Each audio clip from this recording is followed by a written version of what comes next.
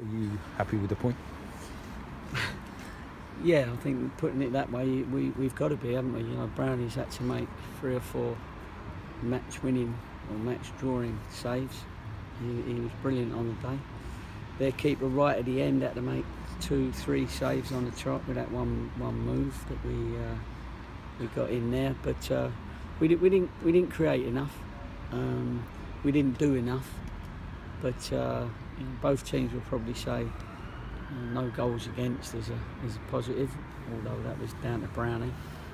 But to be fair, second half we was probably a little bit more solid in our game and had a little bit more play and looked a little bit more dangerous than we did in the first half. So you know, you have to take the 0-0.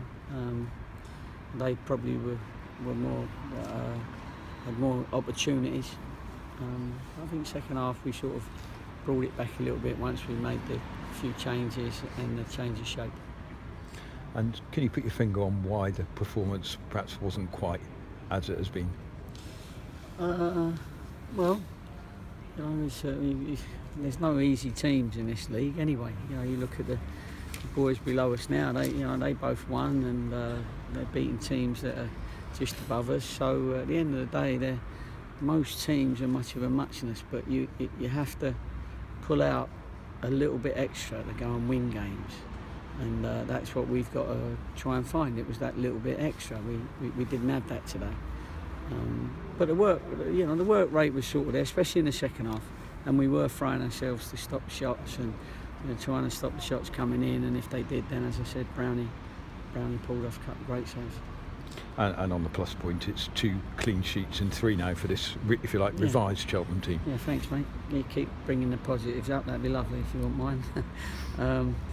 Yeah, and that helps. That helps because if you look at, come the end of the season, hopefully we're not going to be in this sort of trouble. But if we do get to the end of the season where we are a little bit tight, then goal difference, is going to be important.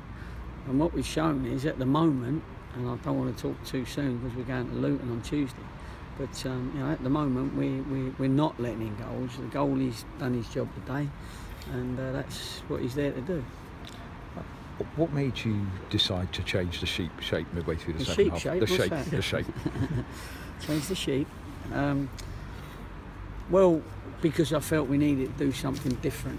It wasn't necessarily getting better from the first half, that first 15 minutes. And I felt their wide men were getting a lot of ball. It wasn't quite working for us. Our individuals weren't keeping hold of it enough, so we was under a little bit of pressure. And I just felt if I brought on a couple of wing backs, they could actually go and mark the 2 wide players. And Cooper didn't do as much in the second half on this side. And Pelly did well doubling up with Pikey over that side when his legs were going a little bit. He was getting cramped, and he'd had it's quite heavy over this side, so he had a pretty heavy first half. But yeah, so the shape did help us, the change of shape, and we'll have to wait and see which players I think can do the job at Luton, and then I'll dictate the shape from that. And you could have run it, as you say, right at the end. We could have done it. Was it the keeper save it, or was it defender on the line? Was it? It was a great volley from Kyle, wasn't it? Kyle, the new lad. And O'Shaughnessy, when it came out to him, he then hit it. And but we can't complain because, as I said, Brownie's made a few of them as well. So, but it would have been lovely, wouldn't it, to have come away as 1-0 winners, having not played particularly well. Gary, thank you very much. No problem. You stood here 2.5 hours ago. You mentioned about the team selection and the system you're going to play. What were the thoughts about changing to the 4-4-2? You know what? We tried to get a bit of tempo going, right? Paul was in the meeting, and so we said, even to the point where we were going to have kick-off, and we were going to put it in there and keep them in there for the next 15 minutes, right? We kicked off. Didn't make the right ball at the right time, so it went forward, but they headed it. And then Pikey weren't able to put it back in, so it went to the goalie. Then we had a header up there that went to the goalie. The goalie picked 5 times, and now he's giving the momentum, their goalie, to their team, just because we couldn't keep it. And that was so frustrating because we talked about it, we we'd worked on it, and they were brilliant a couple of days ago on the training ground. But today, Crewe wanted to do the same, and they started off better than us. You mentioned the teams below you winning. Is the experience of last year, being in a different kind of race, as it were, going to be beneficial this year? Absolutely. You know, of course it is. And I've had these challenges before as well, sort of thing. You know, players have got to step up to the plate. You pick them, and when you pick them, you're saying, you know, I've got faith in you to do well for this football club, and I'm picking you in the first 11 when I'm leaving some others out. So, you know, give me something back and show me what you can do. But today that didn't really happen, because other than maybe Cranners when he came on, I thought he had 2 or 3 great balls into the box. There wasn't enough people on their game. You mentioned as well the young back three keeping a clean sheet. Obviously, people like Manny is really beginning to step up and get used to this level now. Will Bohr's doing well as well.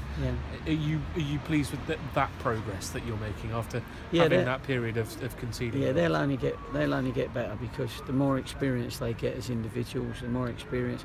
I mean, you look at the back four. What are they? 19, Pikey, 20, Manny, 21, Will, and 22, Shaughnessy. Do you know what I mean? So, you know, they got plenty of time to improve, and we're building for the future, but we've got to make sure the future's at least at this level at the moment.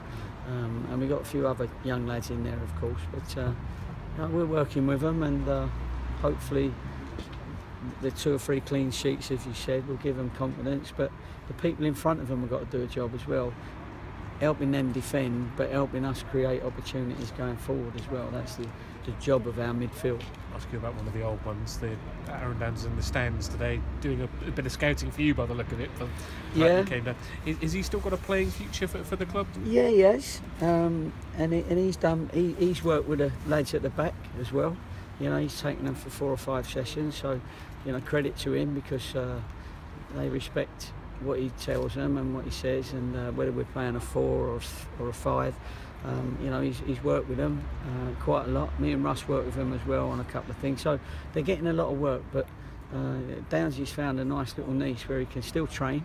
He's still going to train, because we may need him, of course. So, you know, his playing days ain't exactly at a full stop, but at the same time, you know, we can use him as club captain, because he's still a great ambassador for the club, and he's still good in the dressing room, etc., etc. And you know, he's just, as you do when you're 30 odd and had 9 operations on your knees, you start thinking about helping other people. You thinking more coach than player now? Almost? I'm not thinking nothing. I'm just telling you how it is at the moment. You know, we can't exactly throw any light on it. I've had a chat with Downs. He's happy with his lot. He knows that sometimes he's going to be on the bench, sometimes he's not. It just depends on the situation. So he'll keep himself fit. He's a fit lad anyway.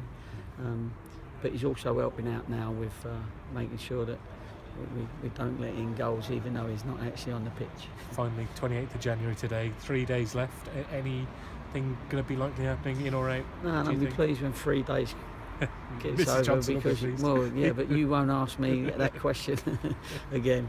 All managers are fed up with that. And it's only the same thing. There's not if there's something pending, it will just happen, if you know what I mean. Do you know what I mean? It won't be something now that's been long drawn out sort of waiting stuff. It'll be something that just pops up, and when it does, I'll be ready. Thank you.